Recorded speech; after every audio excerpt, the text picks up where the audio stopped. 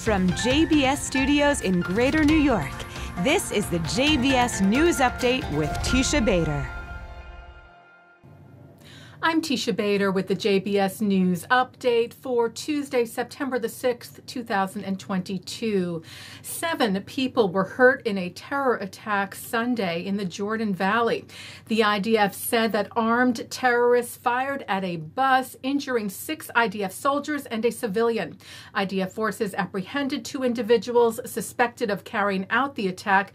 They are still searching for additional terrorists. The Times of Israel reports that the bus was carrying mostly unarmed troops to a training base when it was targeted in a drive-by shooting by 3 Palestinian suspects, all said to be family members, who got in front of the bus and opened fire at the windshield, seriously wounding the bus's driver, as well as 6 Israeli soldiers who suffered light to moderate injuries.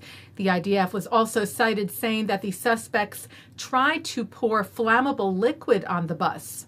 Soldiers who were armed on the bus returned fire towards the suspects, and their vehicle caught fire.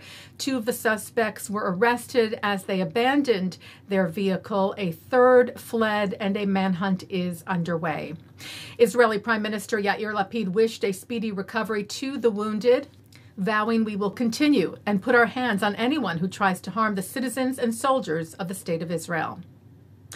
The IDF yesterday concluded its investigations into the killing of veteran Al Jazeera journalist Palestinian-American Shireen Abu Akleh in Jenin in the West Bank this past May, saying that while it was impossible to say for certain, Abu Akleh was most likely killed by accidental IDF fire.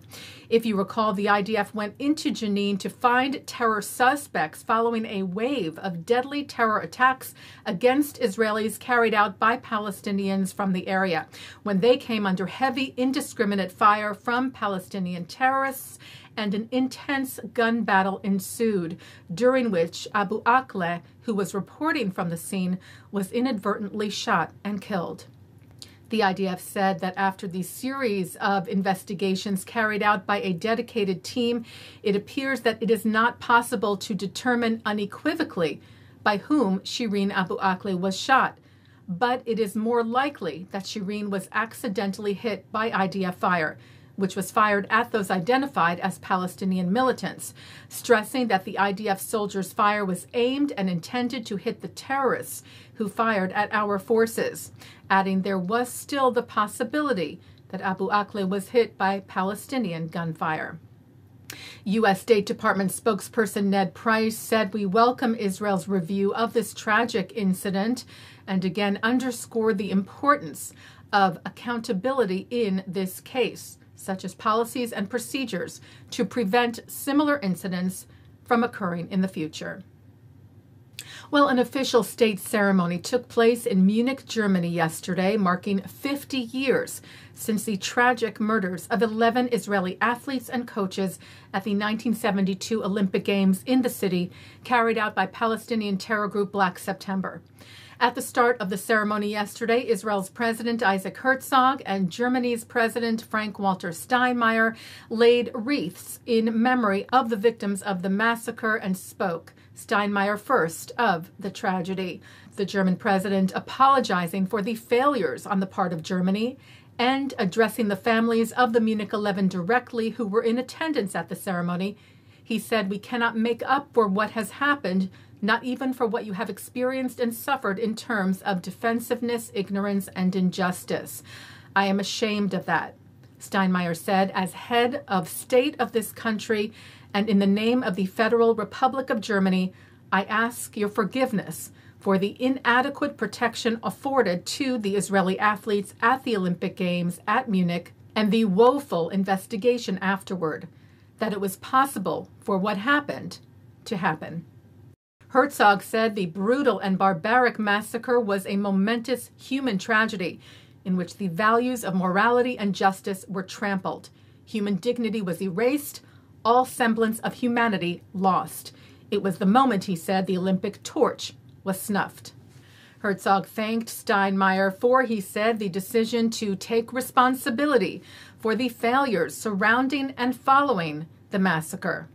to allow for an objective and rigorous inquiry and to compensate the victims' families, which he said is part of that sanctification of the good and triumph over evil. It represents, half a century later, an important step of morality and justice for the victims, for the families, and for history itself.